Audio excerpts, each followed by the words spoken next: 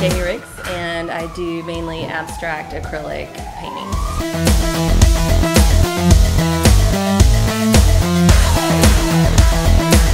I got started painting about 5 years ago, and I was listening to some of my favorite musicians and blues musicians.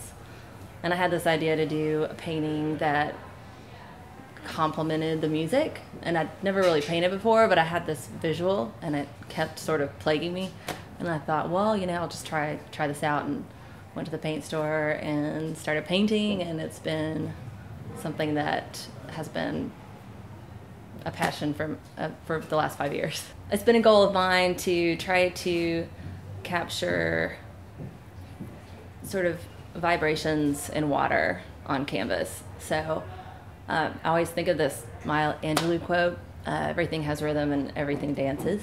So even in nature, just the way leaves move and water moves is kind of fascinating to me. So that, and also I want to find a style that's all my own, something that I can have more of a sort of signature look. Jamie Ricks, and I am a raw artist.